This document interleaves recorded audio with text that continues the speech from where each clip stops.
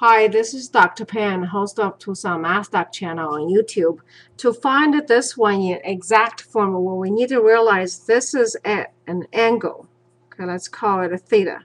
So basically, theta is equal to tangent arc of 2, and this one translating is really saying tangent theta is equal to 2. From here, you can draw a right triangle having 2 here, 1.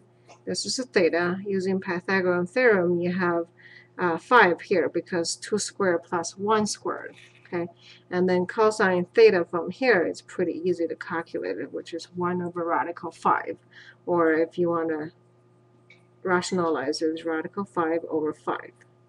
Okay, so the trick is always at the beginning. I tell my student, you got to recognize that when they give you arctangent, they're really saying that's an angle. It's no longer a number, but it's an angle. All right, hope this helped. Have a confident day.